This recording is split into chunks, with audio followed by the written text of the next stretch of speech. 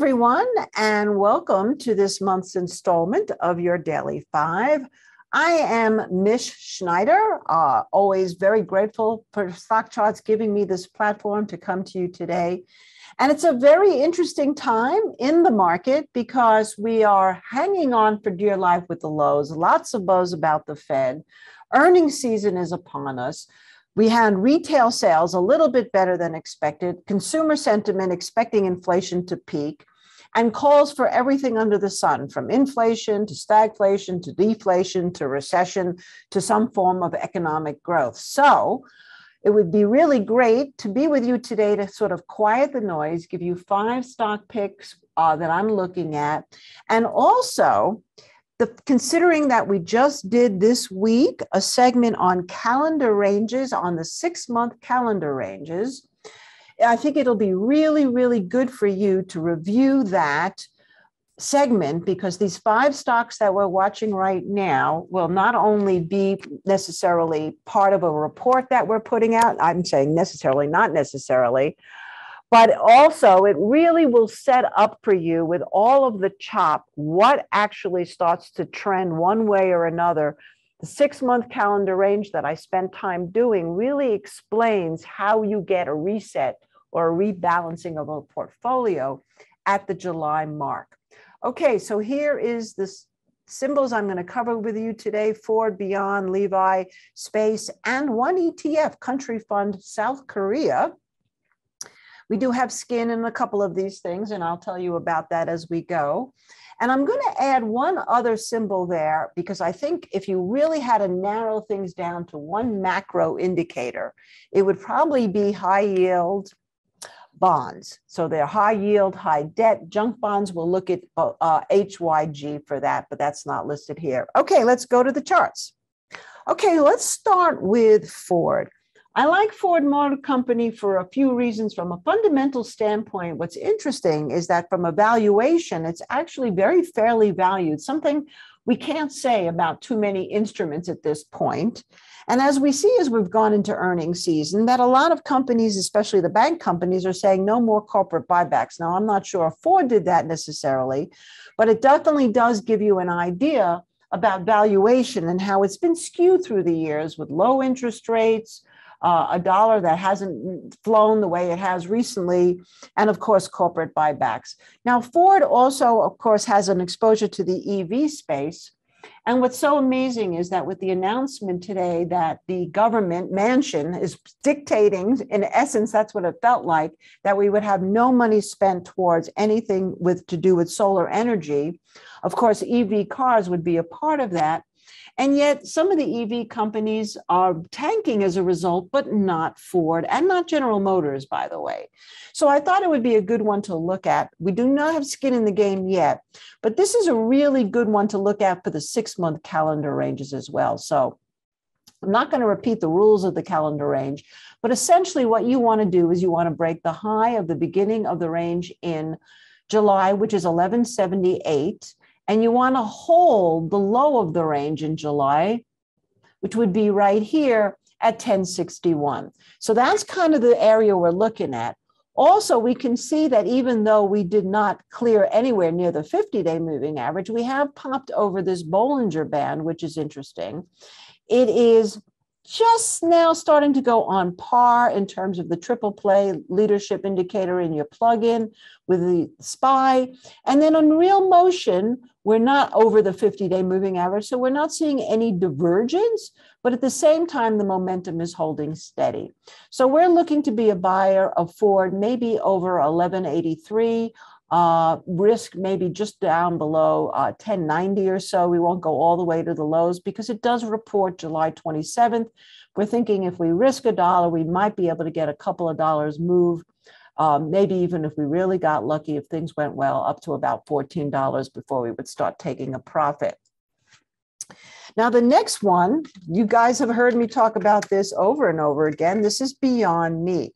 And it gets a lot of negative press. But the truth of the matter is, Beyond Meat, in terms of the July ranges, if we go here, you've got a high here of 3309. And if we go into the low of July, it was actually made right on July 1st at 23.75, interestingly enough. So right now we're trading a good $7 off the low. Now we are long this at 26. So we do have skin in the game. We've taken some profit, but we're going to use the July calendar range most likely to add. So if it had to take out 33.09, clearly we're not going to risk all the way down to the low. We'll probably use the 50-day moving average right here at 27.20. You can see that it's doing really, really well in terms of leadership.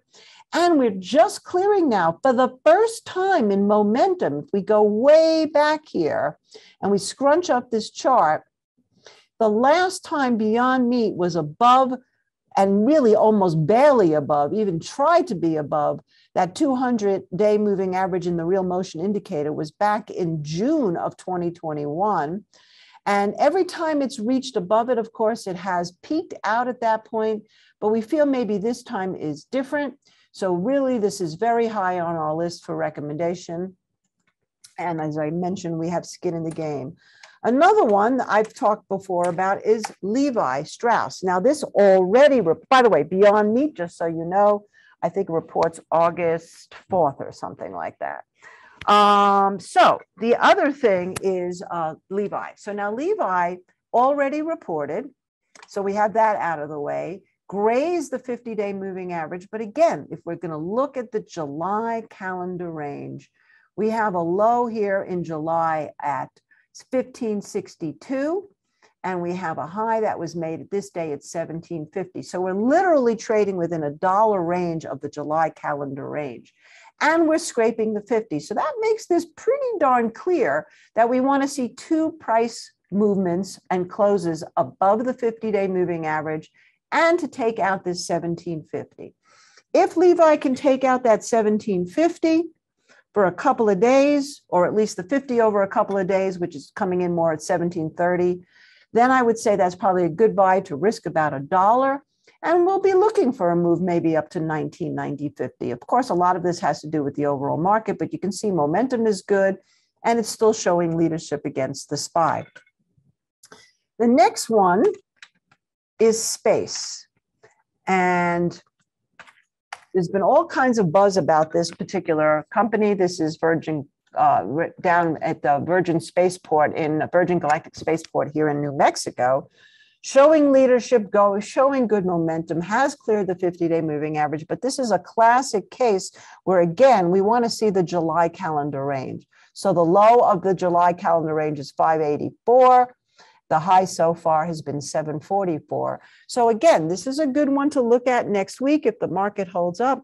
This takes out 744. I think this would be a unique opportunity. And then you can have a couple of choices of risk. You can risk to the day it took out the 50-day moving average under 652, or you can go lower and you can use the low of the July calendar range. The next one here is actually an ETF. And this one is a very radical call. We do have skin in this game too, by the way. This is South Korea. We were very, very long in China for quite some time. And then we are out of China now, and we switched over to South Korea. Not only does it have somewhat of a exposure to cryptocurrency, but South Korea's economy is doing very, very well. And you have a very clean type of pattern here. Now, actually, this is now the July calendar range low at 55.02, and the July calendar range high, just make sure I come in here, comes in right here at 58.47. So you can do a couple of things. You can wait for the July calendar range to be taken out. You can buy it against the low here. And also you can wait for it to clear the Bollinger Band. Clearly no leadership at all, but that's okay. And momentum is looking pretty good. So this is my last recommendation in terms of a pick. Now, I just want to look before we leave at junk bonds, because I think this is such a key to the whole picture of everything that happens with the macro, in spite of all the noise that you're hearing from all different talking heads. This is telling its own story. When bond traders go in and buy high yield, high debt bonds, it means that they think that the economy isn't going to do nearly as bad as people think. And so right now, again, we actually are through Well, no, today we're actually making a July calendar range as I'm talking to you at 75.20. So that's something that we want to keep an eye on for next week. And the low of July looks like it's right here at 73.03. So you've had a couple of buck range here. We are showed leadership, it's coming off a little bit, and look at the divergence in momentum. So really what I would do is not necessarily trade this, but I would say if we continue to hold in this whole group of consolidation and we don't break down under, say, 73.50, it's telling you that the market definitely wants to have a rally. Now, remember, we're in a range-bound rally, so I wouldn't expect anything great in terms of new highs or anything like that, but it certainly means that we may be setting up for a tradable bottom in the market, and it might be able to have some opportunities, particularly in the stocks I just gave you. So that's it for now. Hope you have a wonderful day, a great weekend. Thank you so much, StockCharts TV, and thank you all. Bye for now. Hey guys, Dave Keller here with StockCharts.com. Thanks so much for watching our video. If you enjoyed it, and we hope you did, hit the like button right below. Also, we have so much new content every day. Consider subscribing to the channel. Just hit the subscribe button in the video or right below. Thanks for watching. Stay safe. Have a fantastic day.